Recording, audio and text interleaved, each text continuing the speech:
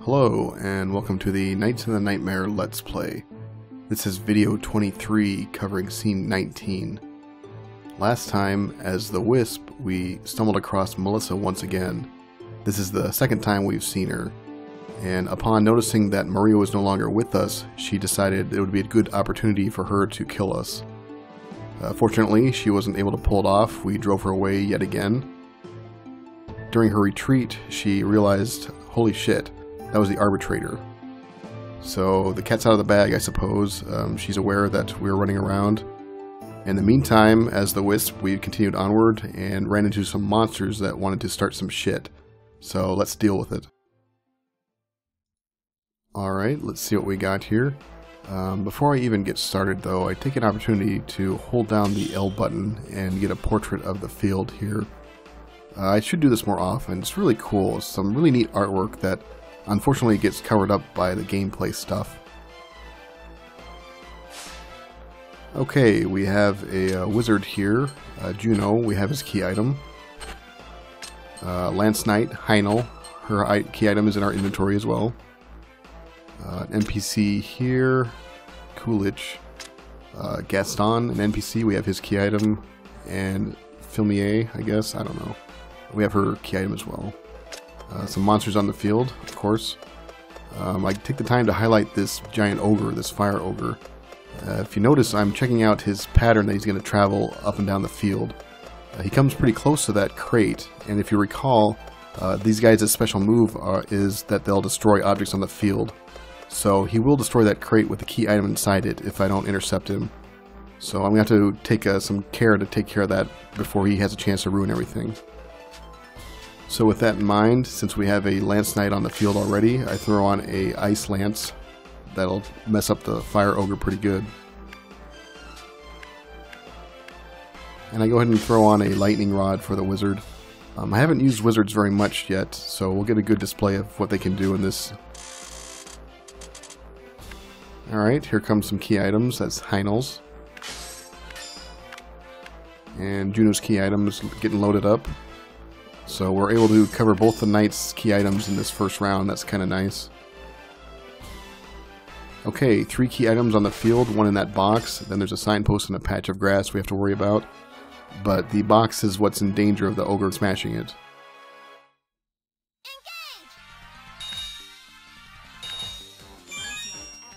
I've made up my mind. She's talking about Oswald, who was the archer we just recruited last scene.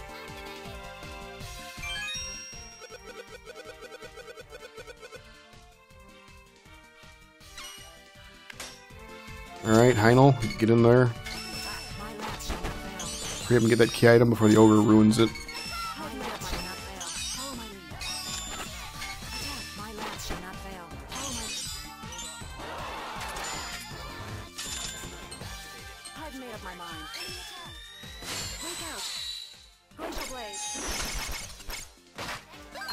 Alright, key item gotten. Good job. Now if you keep an eye on the ogre, he's going to notice that box and he's going to try and smash it. There he goes. I have an opportunity to interrupt him, but I don't bother. And, yep, he goes ahead and destroys it. If the key item was still inside that, I would have been boned. I'd have to wait for it to respawn just to get the first key item. But now, since he went and destroyed it for me, I don't have to worry about hauling Johan on the field to get rid of it. So thanks, butthole. Your reward is an Ice Lance in the back.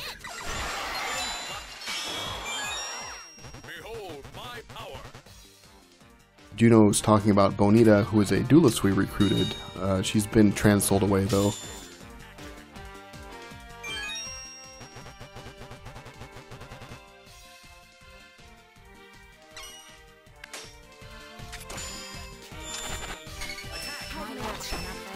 Alright, just getting Heinel in position now so that we can work on the other key items on the field.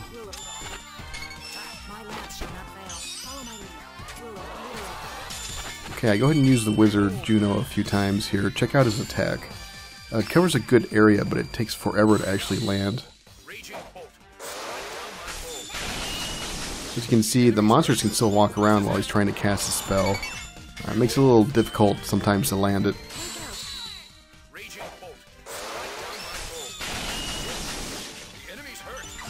Now you may have noticed, well, he's doing double damage to that little ogre guy, or excuse me, the little orc guy, but he's still standing. And that's really more the fault of the rod. Unfortunately, I don't have a very strong lightning rod to give him. Alright, the little orc guy is dead, and we got a key item out of the grass. The lamp, or excuse me, the signpost still has a key item inside it. So I go ahead and charge up Heinel. And I don't get a full charge, so she only gives it a light tap.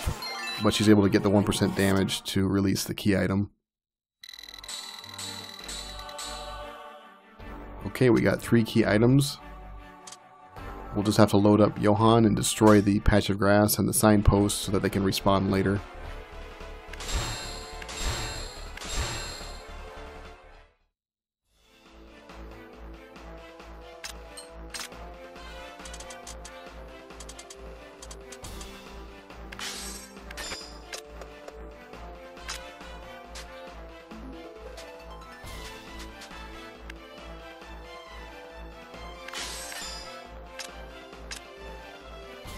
As I'm fiddling around, you see that red blob up in the corner there.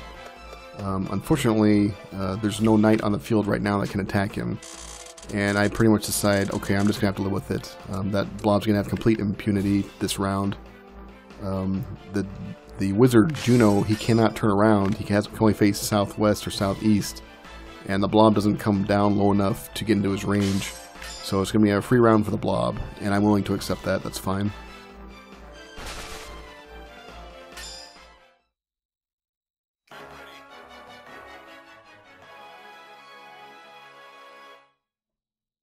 Engage!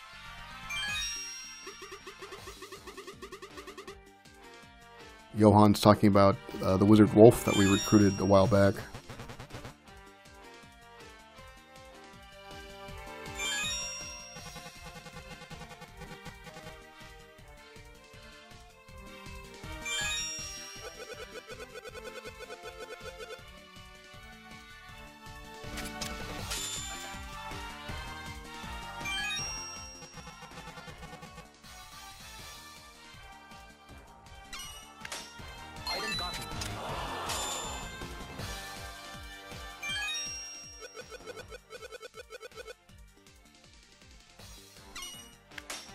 Okay, key items delivered.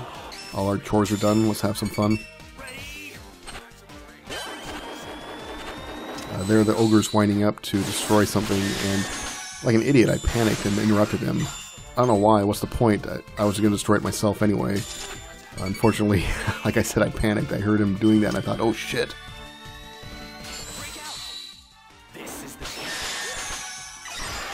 And down goes the ogre. Despite being one of the beefier enemies with a lot of hit points, Johann made pretty short work of him. That's partially because he has the opposite affinity of the ogre, but also because Johann hits pretty damn hard. Unfortunately, Juno's stuck with this crappy lightning rod, so even though he's doing double damage, it's taking quite a few blows.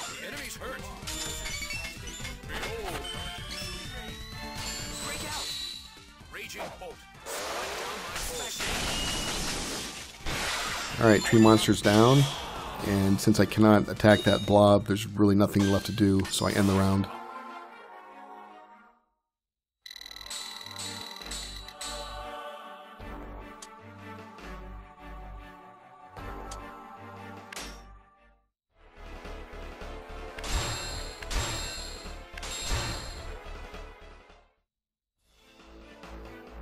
Okay, none of the objects have respawned yet.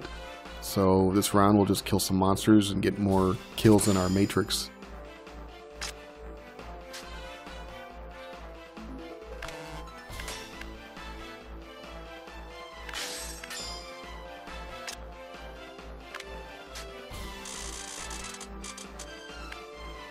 One last key item to get rid of as well.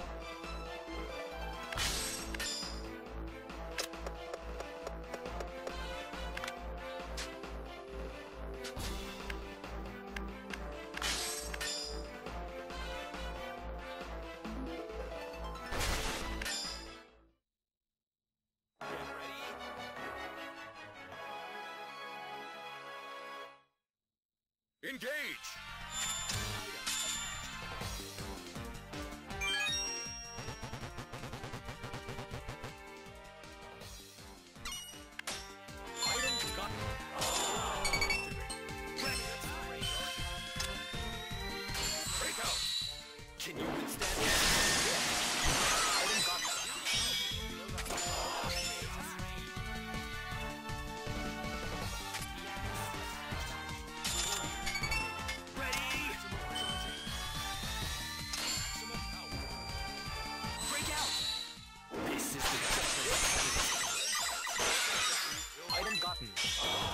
Alright, some pretty easy kills for Johan, and then once again there's nothing left to do.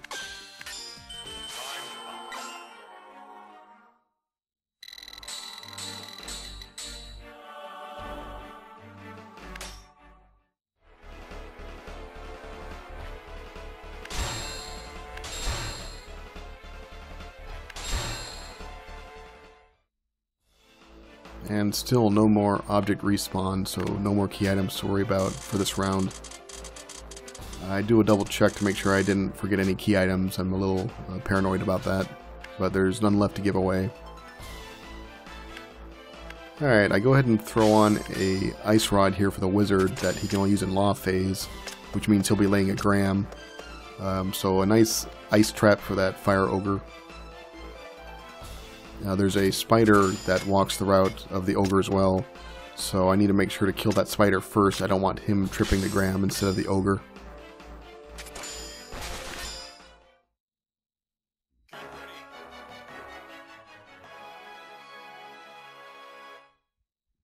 Engage. Ready. Break out. This is the Alright, quick easy kill for Johan. That tree monster was a sitting duck.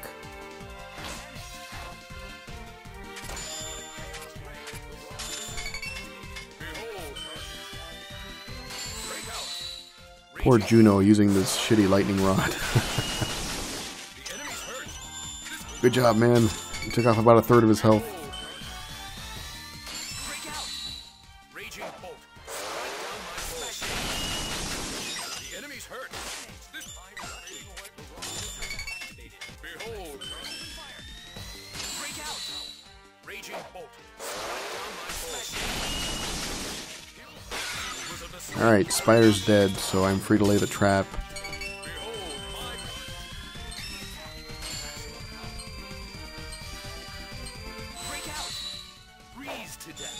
And just as I lay it, the ogre walks away. Son of a bitch.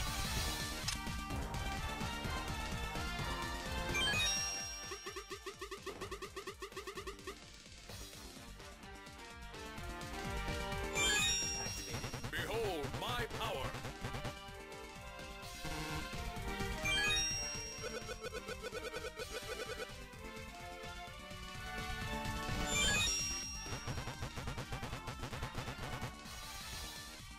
Yeah, no one reports like Gaston.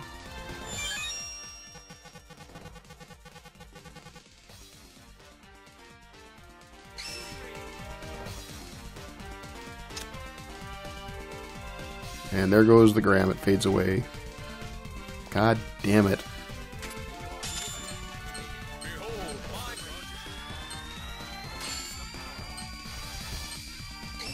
break out. Freeze to death. Now we wait. Time is running out.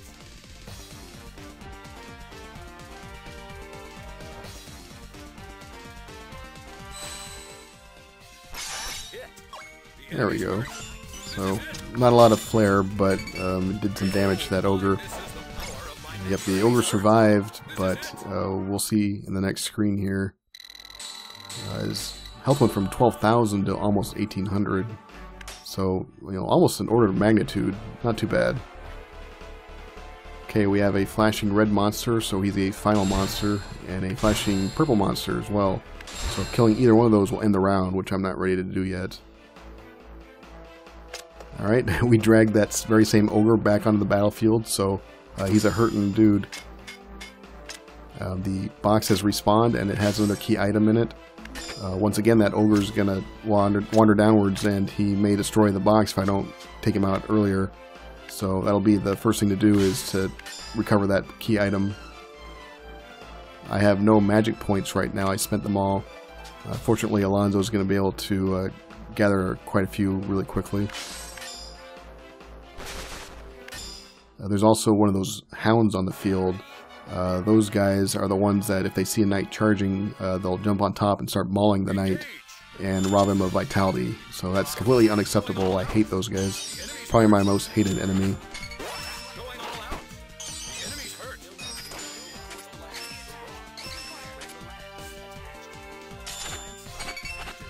For our country. Break out.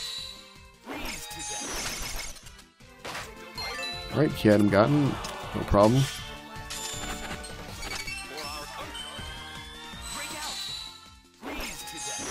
And Alonso's able to kill that ogre.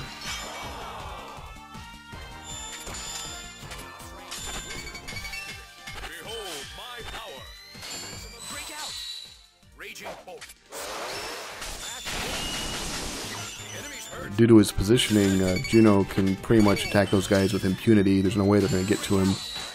Raging If only he had a stronger weapon, huh? The enemy's hurt. Behold. Break out. Raging bolt. Strike down my foe. The enemy's hurt. This is it. That heart attack from the Lamia, if that comes in contact with a charging knight, then it'll turn them into a statue. They'll be frozen to spot. And I need to spin one of those squares in order to free them. The enemy's hurt. This is attack going all out. The enemy's hurt.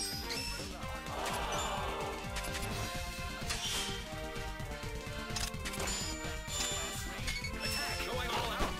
The enemy's hurt. Go ahead and get Alonso into position so that once that signpost and patch of grass respawn, I'll be right there to be able to work on them and get any more key items out of them. Oh, my. Break out.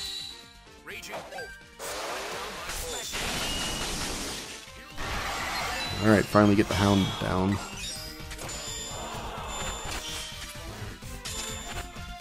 That Lamia would be easy pickings for Alonso, but we ran out of time, so she got lucky.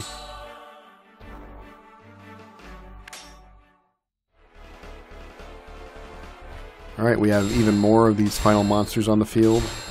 In fact, there's 2 in play this time.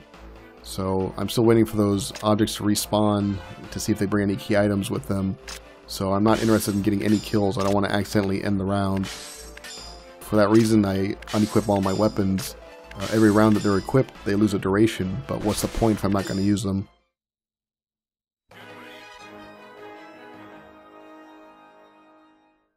Engage. For our country.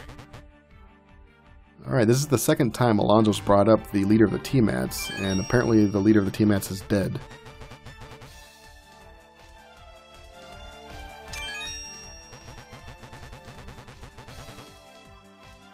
No one gossips like Gaston.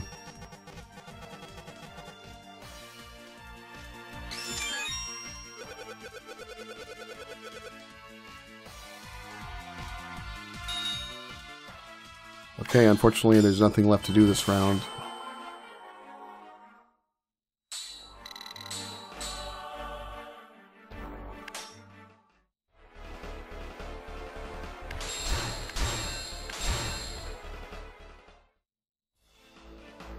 Okay, no objects have respawned, so it's the same story. I don't want any kills. Just biding time until those damn objects respawn.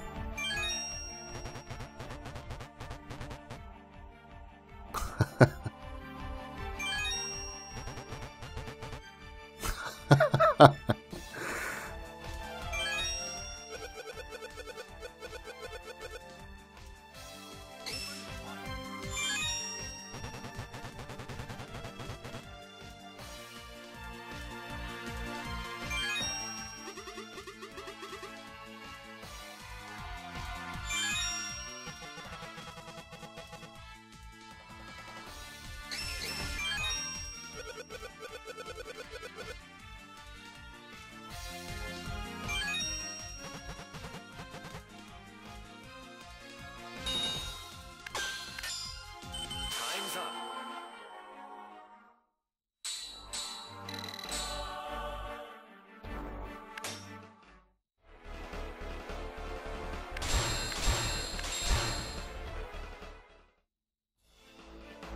Okay, finally they did respawn, and sure enough the patch of grass brought along a key item with it. So I go ahead and throw on Johann, he'll have easy access to it.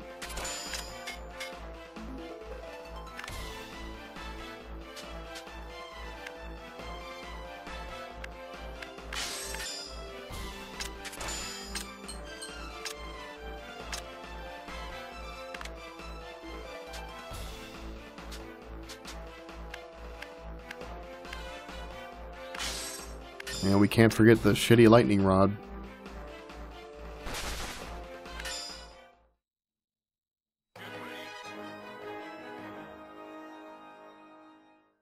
Engage.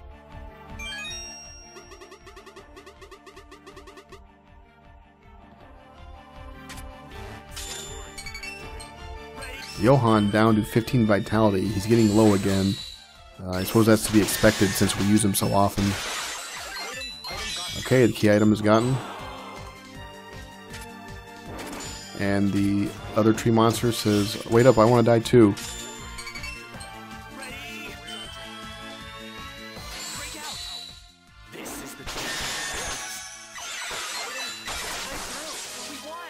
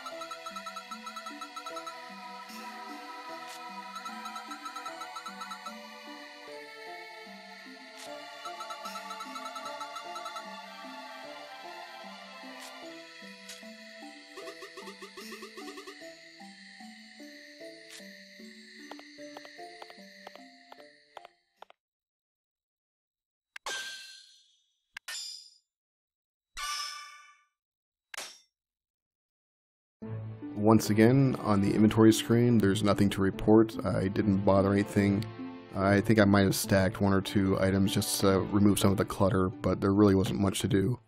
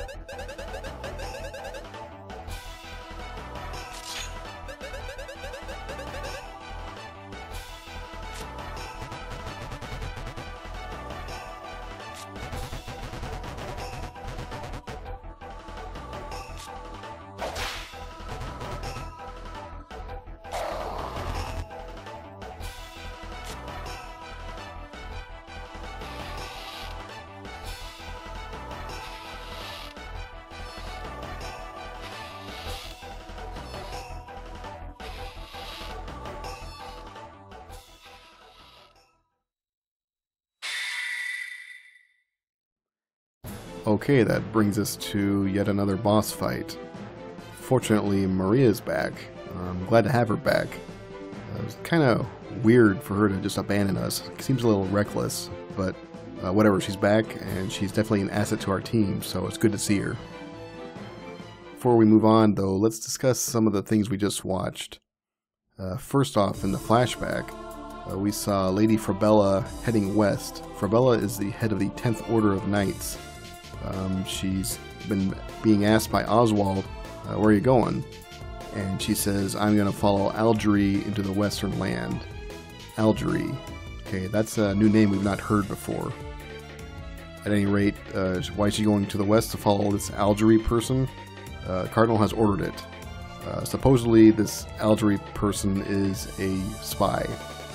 and that is the suspicions of the Cardinal, and he thinks that the T-Mats are spies. So apparently this Algerie person is some kind of a T-Mat spy. I guess that's the theory going around. Forbella goes on to say that Algerie and the king apparently had some kind of a close relationship, so that's interesting. The king did have a wife, that's how the prince came to be. However, she died a long time ago, so he's been single since. And apparently he has some kind of a special thing going on with this Algerie person. So, Forbella's going to head west. I want to remind you guys that it's generally well known in the kingdom that the further west you go, the more conflicted the area gets. The Westkin is a group of people that I'll go as far as to say, yep, they probably live in the west. On top of that, the tower that we saw collapse last time, that's situated in the west. It's in ruins now, but that's where it was, standing in the west. Alright, during this round we recruited a Lance Knight named Heinel, and a couple episodes ago we recruited a priestess named Annette. One thing I wanted to point out though is that we've seen these two before. In fact, we saw them in one of the earliest cutscenes of the game. Here they are in the front of the castle, in front of the garden, standing amongst themselves, and Heinel, being referred to as the One-Eyed Knight, is talking to Annette and saying, I know I saw someone. It was too dark to tell, but this person I saw, she was wearing armor. I wonder who the hell she was. Well, have you guessed? Yep, it was Maria. And here's a shot of Maria right there in the front of the castle garden. This is right after she had stolen the wisp. So Heinel and Annette were in the area at the time, and they started searching for Maria, and Heinel had actually laid eyes on her. So in this cutscene that we saw quite a ways back, the timid priestess, in other words Annette, was kind of thinking out loud, who was it? Maybe it was someone from the Western lands. Maybe it's a survivor from the Tiamats. Who knows? It could be anyone. She goes on to say, we've looked everywhere, and she can't be here. She must be somewhere else. Heinel gets a little pissed and says, shit, damn it. She's not going to get away. And then she goes on to say, if she escapes into town, that's trouble. I think the implication is if she gets into town, then they'll never find her. So we got to get her now. Well, the rest is history. We know that Maria successfully escapes, and she runs off to the abandoned church and then resurrects us as the Wisp, and that's what starts the game. Now, of course, both those knights in that cutscene were alive, and they were running around trying to find Maria. However, the fact that they are now in our army, meaning we ran across them at some point during the game and recruited them, of course that means that they are now dead. So sometime between that first cutscene and when we ran into them, they were killed. We're not necessarily going to be shown how or why it happened, but obviously that's the end result. They are now dead. Anyway, at present time, here we are, just facing the boss head to head, just kind of staring at each other, going, To which Maria makes a dramatic entrance and comes running up. Beast King Dotaurus, minion of evil, do not interfere. Ugh. So, a pretty cool entrance by Maria. Kind of neat. We hadn't seen her for a while, and then we run into this giant boss, and then suddenly she swoops in and says, hey, I'm here. She then says to this Dotaurus guy, I will destroy you as I did Revulia. Well, I mean, I'd like to think we helped. I mean, we had something to do with that, right? But whatever, it doesn't matter. It's interesting that she mentions Revulia to this guy. She didn't mention Melissa, who we fought with Maria, and she didn't mention Gunther, who we just killed. She name drops Revulia, and there's a specific reason for that. It makes sense. Revulia is a demon from the underworld, and so is this guy. So basically, Maria is telling him, hey, we killed one of your compatriots. We killed one of your peers, so fuck off.